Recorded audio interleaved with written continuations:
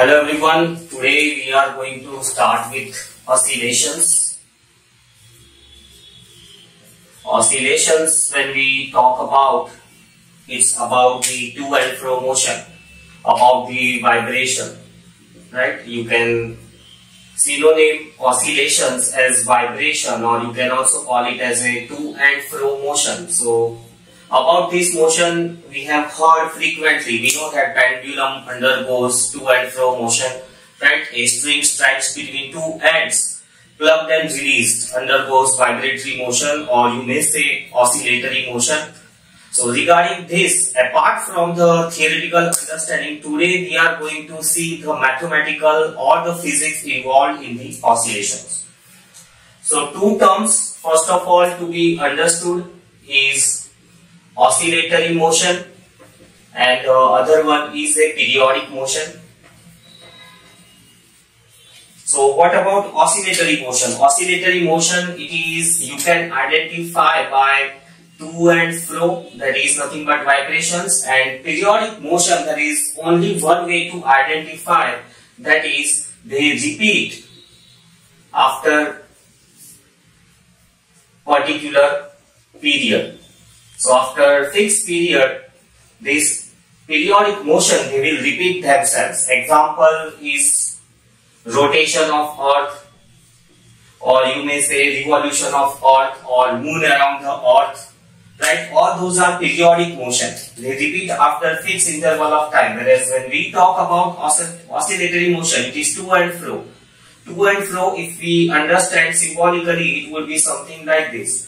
From A, the pendulum goes to B, then from B again back to A, and then to C. From A to B, then from B to A, from A to C, and then again from C to A. So same path is repeated again and again. Addition to the to and fro, oscillatory motions are also periodic. They complete within fixed interval of the time. So these two words, oscillatory motion and periodic motion, example is a pendulum or stretched string between the two ends, plucked and released from the center. Then next we see periodic or harmonic function. This is a function which will be helpful, or which is used in representing the oscillatory motion. The to and fro motion in a mathematical form can be expressed using periodic or harmonic function. So let's say y is equals to sine x. This equation, it represents a harmonic function. On the other side, you can also say y is equals to cos x. It represents a periodic or a harmonic function. Now the question arises, why we have selected sine and cos?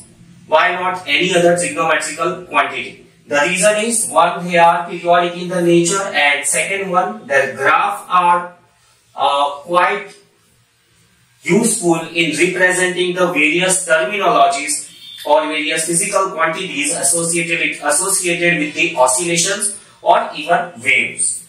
So the graph of a sine function and the graph of a cosine function will be somewhat like this. Let us understand this graph little bit in detail in terms of mathematics, not in terms of physics, but in terms of mathematics. So sine x, this value here, it is 0. This is pi by 2 radians. This is pi, and this will be 3 pi by 2, and this is 2 pi. So exactly one rotation, right? 360 degrees. And again here, this is 0, then 90. Then 3 pi by 2, and then 0 pi by 2, then it is pi, then this will be 3 pi by 2, and this will be 2 pi. So cos, you know, in mathematics lower classes 9th, 10th, you might have seen that the value of sine 0 is 0, then sine 30 it is 1 by 2, sine 90 it is 1, then sine 180 it is again 0, and sine 2 pi, that is 360, it is again minus 1. So corresponding to this, for cos, we know that the value of cos 0 is 1, cos 90 it is 0, then cos 180 it is -1 and cos 360 it is once again 0. 0, 90, 180 and 360. Yes, in 360 the value is again 1. You can see here that sine 0 is 0. Then sine 90, the value corresponds to 1. 1 means this represents the amplitude. Amplitude means how far the pendulum is going to go from its mean position. Then sine 90, it's again, sine 90 is 1. Sine 180 is 0. Right? Sine 270, it is -1, and sine 360, it is again 0. Same way here also 90, 180, cos 270 will be 0 and cos 360 will again be 1. So just check this. Sine 0 is 0. At 90 the value is 1. At 180 again the value is 0. At 270 the value is -1. And then at 360 again it becomes 0. And then this keeps on repeating in a circle. Somewhat like this. 0, 90, that is pi by 2.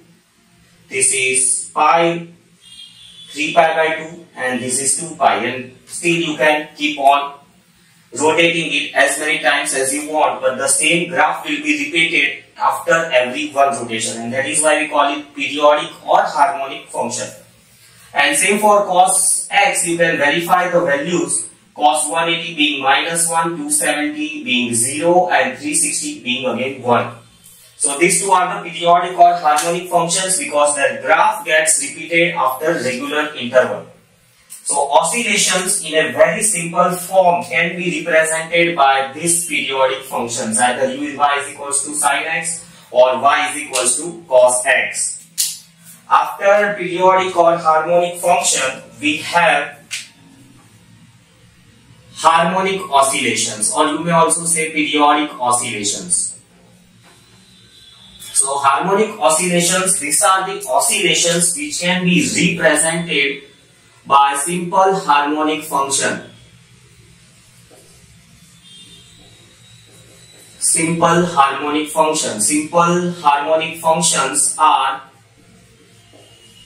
like y is equals to sin x, y is equals to cos x. These are simple harmonic functions. You cannot write down as square x. This won't be make a oscillation harmonic. This will make oscillations non-harmonic. Apart from y is equals to sin x, you can also represent it by a sin x plus b cos x. Even this function also represents a harmonic oscillation. And which type of harmonic oscillations? A simple harmonic oscillation. Simple harmonic as oscillation, or you can modify it as a simple harmonic motion. SHM. So SHM can be represented by y is equals to sin x or y is equals to cos x, or this way. Or if I write one more format, it would be y is equals to a sin x, where a represents the amplitude. Here y is equals to sin x, you can keep 1 over here and just see that the amplitude is 1. Here also 1, so corresponding amplitude is 1, or it is -1. So A represents some different amplitude, and here also B represents some different amplitude. So simple harmonic motions, and then non-harmonic motion. Non-harmonic motion means the graph is not as simple as these drawings. The graph will be somewhat like this. So these are not non-harmonic. They are combination of multiple functions like sine, cos, tan, cot, and such things we don't study at the level 12. But finding the relevant physical quantities, we do with the help of such simple functions, right? Which is called as which represents simple harmonic motion. Next, moving on to the terminologies that we frequently use in case of SHM, in the case of study of oscillations, or to be more specific, to study the SHM. We are going to see in much more details about the main subtopic. The topic is oscillations, under which the main subtopic is simple harmonic motion, SHM. So terminologies, the first one we have is amplitude. You know very well that amplitude, it is nothing but the maximum displacement from the mean positions. In terms of pendulum, this would be the amplitude, maximum displacement from the mean position. Either capital A rather than capital A, small a would be better to represent the amplitude A. So in terms of amplitude, y is equals to a sine x. A represents the amplitude, the maximum displacement from the mean position. Then second one we have time period. Time period, it is nothing but the time taken to complete one oscillation. I'll show you that in this equation we also have a time period already involved. Before that, let us see the frequency. Frequency is number of oscillations taking place in 1 second. And then we have angular frequency. Angular frequency, this word we use because you can see here that the string of the pendulum will be making some angle. That means the string of the pendulum itself, this bob is undergoing a angular motion. So we need angular frequency to do some other calculations. So angular frequency omega is equals to 2 pi f, or omega is equals to 2 pi by t. So this equation will be modified as y is equals to a sine omega t. This again it will remain radians. Or dimensionally it should be very clear that the argument of the angle, it is in radians. Ultimately it has no dimension. So that is one of the way you may check that what argument you have written over here. Argument in the sense, this argument x can be written in multiple forms when we study oscillations or waves. So one of the form is this simple x, another format is omega t. It can be further written as a sine. Omega is nothing but 2 pi by t. So 2 pi by t into t. So this is the another form of argument of sine. You can see here the dimensions of sine get cancels. Only radian remains, and radian is dimensionless. So these are the terminologies which we will be using in the oscillations as well as in the waves. Next, let us see what simple harmonic motion it means much more in detail. We have seen that simple harmonic motion is the one which can be represented by y is equals to a sine omega t, right? A basic one of the form of representing the simple harmonic motion. Then more about simple harmonic motion in mechanical terms. Simple harmonic motion, it is a motion in which there is a restoring force. To understand this, we'll take an example of the pendulum, right? Pendulum, when it is stretched to the other end, weight mg acts in the downward direction, resolving it. Let's say it has been rotated by the angle theta. This angle will also be theta, mg cos theta, and this one will be mg sin theta. So the motion of the pendulum is towards left side, but mg sin theta is restoring force which is acting in the opposite direction. So there is a restoring force whose direction is